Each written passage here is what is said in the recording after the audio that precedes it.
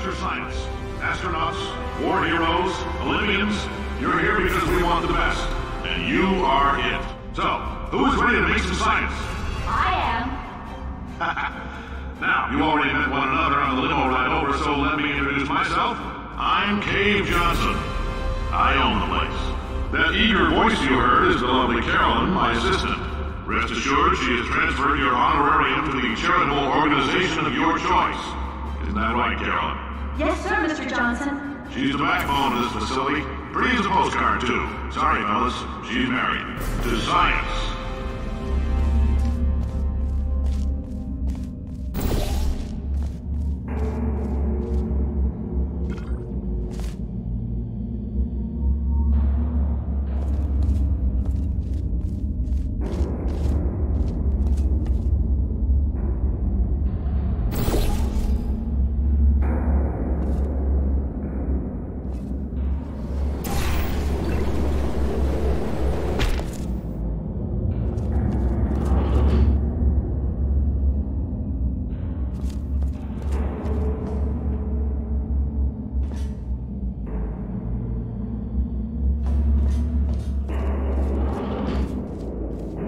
There's 1,000 tests performed every day here in our enrichment spheres. I can't personally oversee every one of them, so these pre-recorded messages will cover any questions you might have and respond to any incidents that may occur in the course of your science adventure.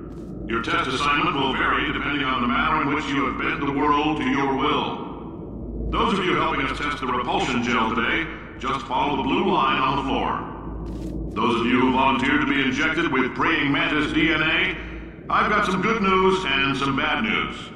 Bad news is we're postponing those tests indefinitely. Good news is we've got a much better test for you. Fighting an army of mantis men. Pick up a rifle and follow the yellow line. You'll know when the test starts.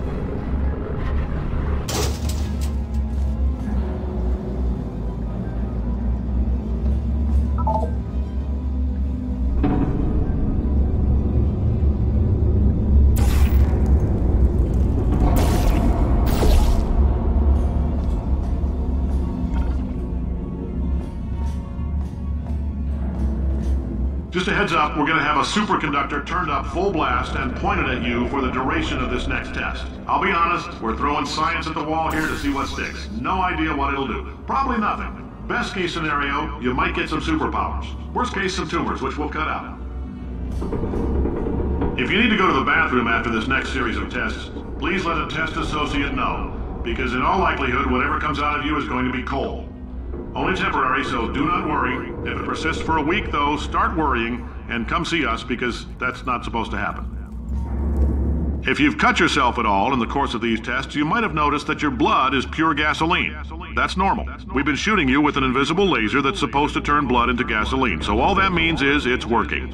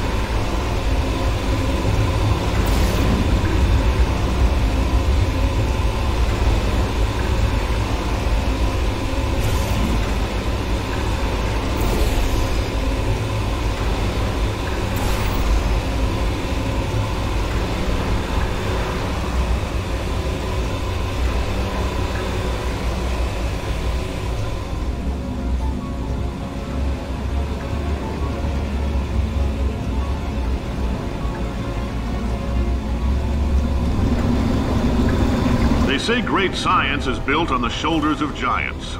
Not here. At Aperture, we do all our science from scratch. No hand-holding.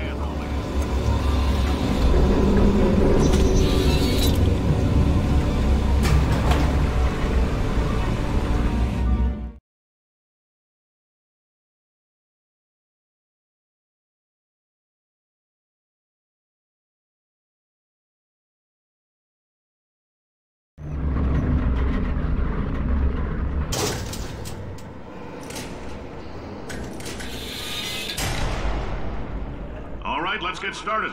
This first test involves something the lab boys call repulsion gel. You're not part of the control group, by the way. You get the gel. Last poor son of a gun got blue paint. All joking aside, that did happen. Broke every bone in his legs. Tragic, but informative. Or so I'm told.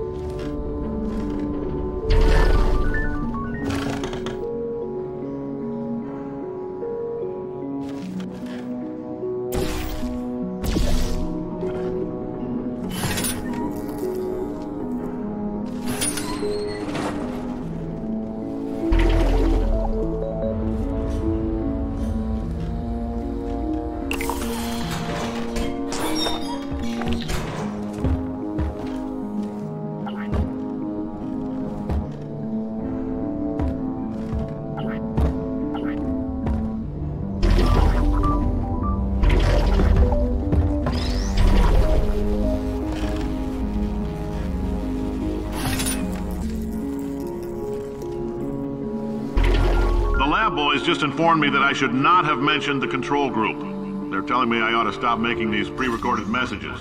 That gave me an idea. Make more pre-recorded messages. I pay the bills here, I can talk about the control group all damn day.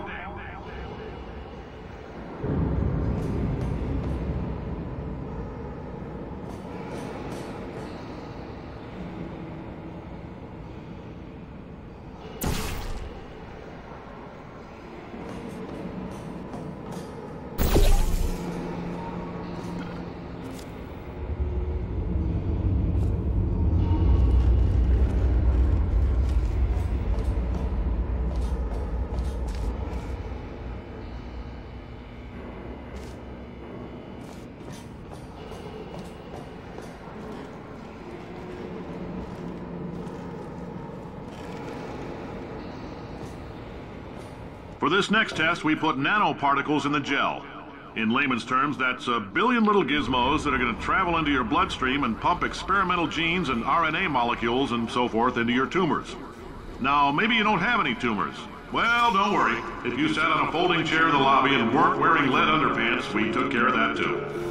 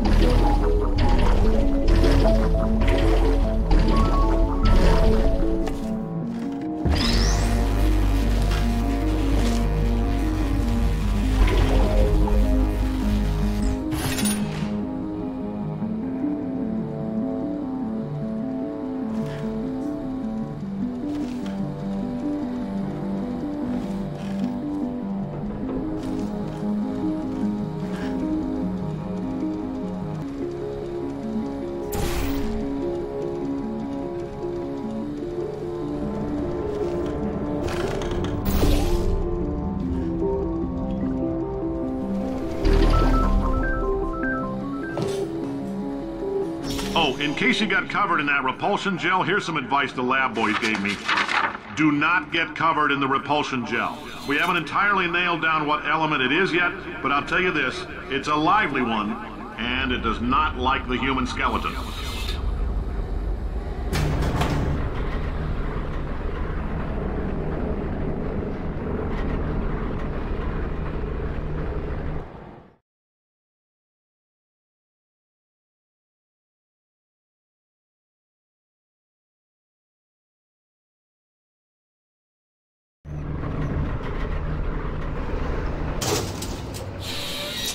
All these science spheres are made of asbestos, by the way. Keeps out the rats.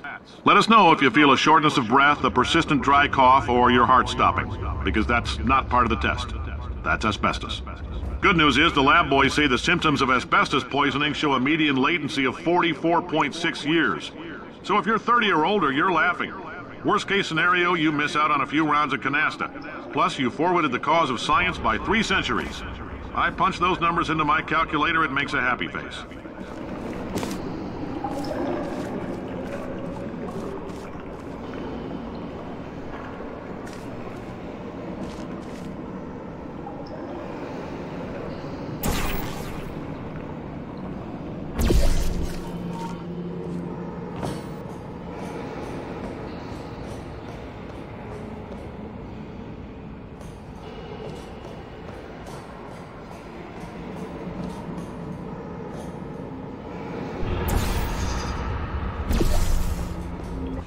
I like your style. You make up your own rules, just like me. Bean Counter said I couldn't fire a man just for being in a wheelchair. Did it anyway. Ramps are expensive.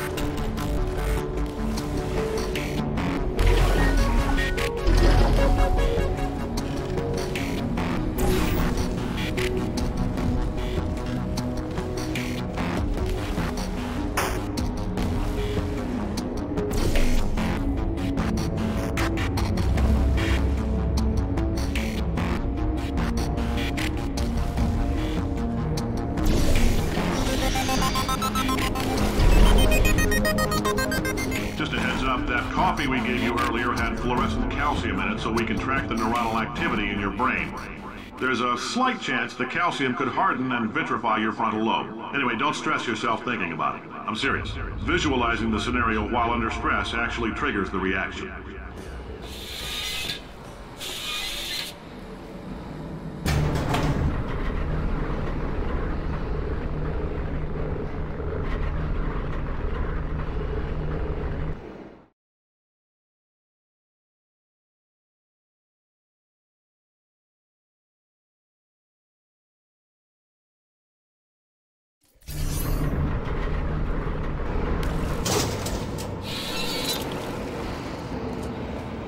Now, if you're part of control group Kepler 7, we implanted a tiny microchip about the size of a postcard into your skull. Most likely you've forgotten it's even there. But if it starts vibrating and beeping during this next test, let us know. Because that means it's about to hit 500 degrees, so we're going to need to go ahead and get that out of you pretty fast.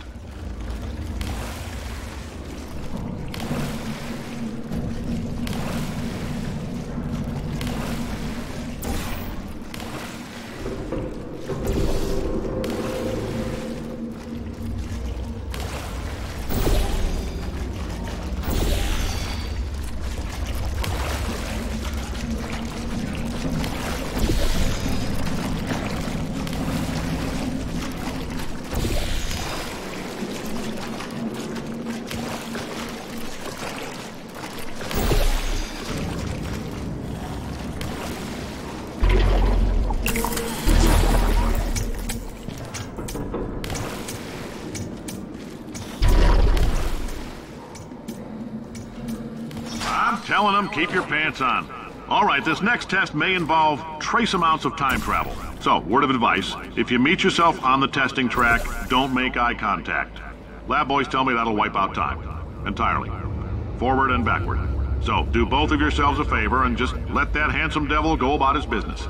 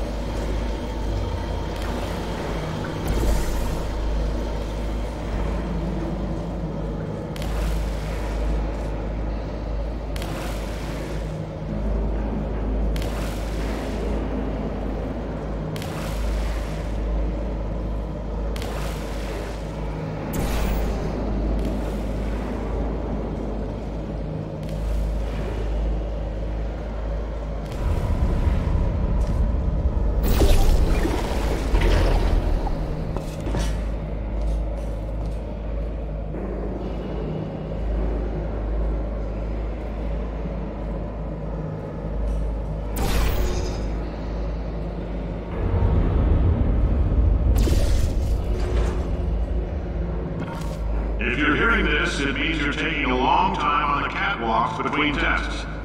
The lab boys say that might be a fear reaction. I'm no psychiatrist, but coming from a bunch of eggheads who wouldn't recognize the thrill of danger if it walked up and snapped their little pink bras, that sounds like projection. They didn't fly into space, storm a beach, or bring back the gold. No, sir, we did. It's you and me against the world, son. I like your grit. Hustle could use some work, though. Now let's solve this thing.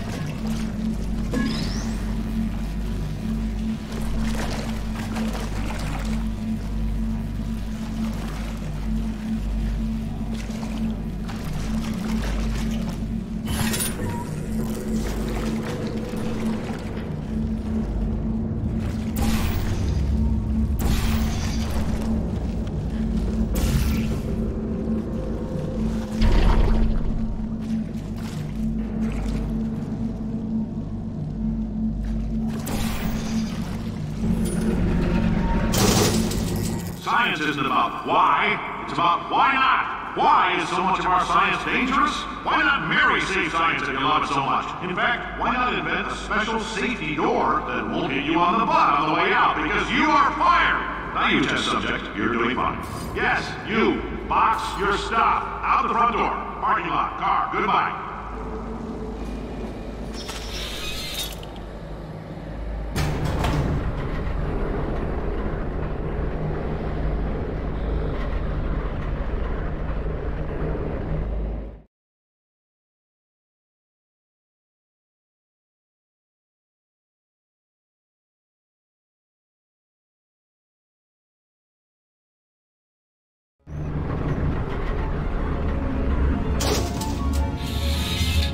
Congratulations! The simple fact that you're standing here listening to me means you've made a glorious contribution to science. As founder and CEO of Aperture Science, I thank you for your participation and hope we can count on you for another round of tests. We're not going to release this stuff into the wild until it's good and damn ready, so as long as you keep yourself in top physical form, there will always be a limo waiting for you. Say goodbye, Carolyn. Goodbye, Carolyn. She is a gem.